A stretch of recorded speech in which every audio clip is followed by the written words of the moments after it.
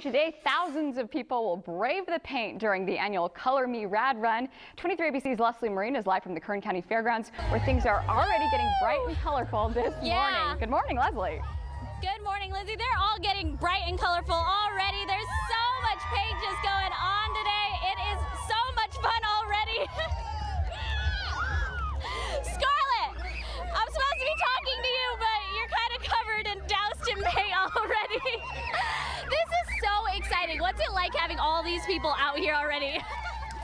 It's amazing already. You know what? It's so much fun. You get to be a kid, and it helps the Ronald McDonald House.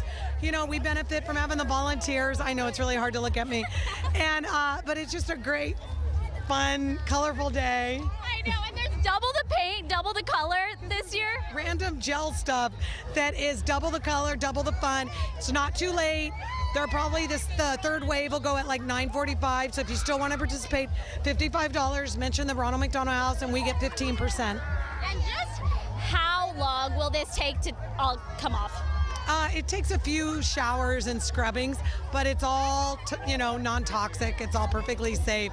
But it's just a lot of fun. This is so much fun, you guys. If you want to come out to Color Me Rad, it begins today at 9 a.m. this morning at the Kern County Fairgrounds. Registration is only $55. Lindsay, I'm bringing this back. This right here, this is for you and Leah. So get ready. Oh no. Oh no, Leslie's gonna douse us both. We better hide under the desk, Leah, or something. Oh yeah, you better. Leslie, you look beautiful. You look like a rainbow out there. I love it.